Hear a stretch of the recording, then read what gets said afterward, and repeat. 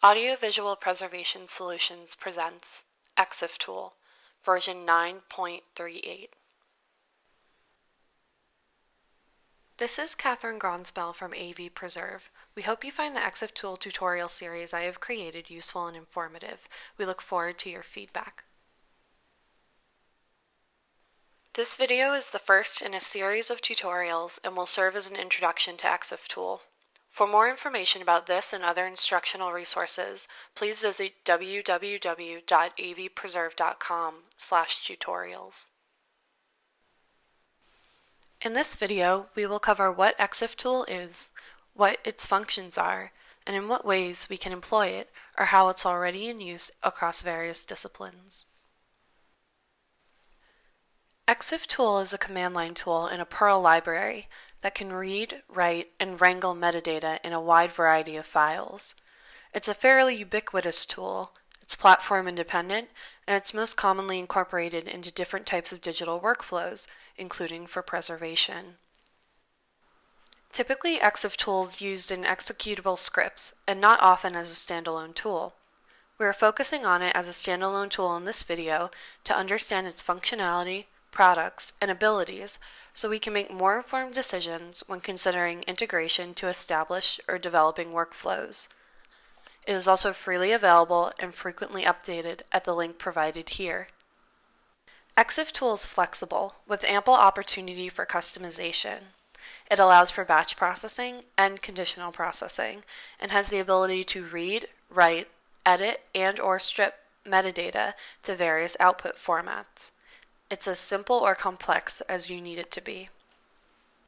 One of the various types of data that Exiftool can read or write is EXIF metadata, or embedded technical metadata that's generated by the creating device of a media file.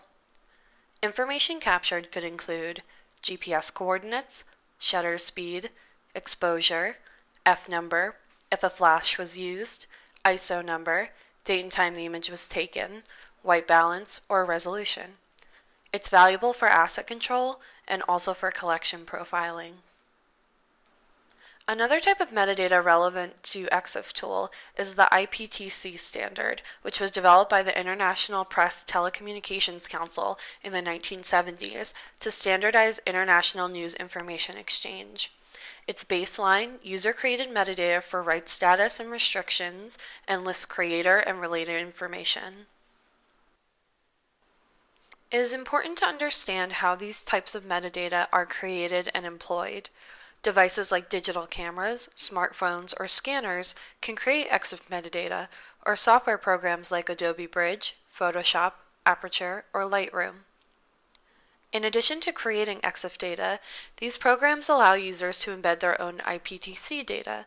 Photographers can create templates, including copyright or contact information, allowing their work to retain valuable information even after being shared.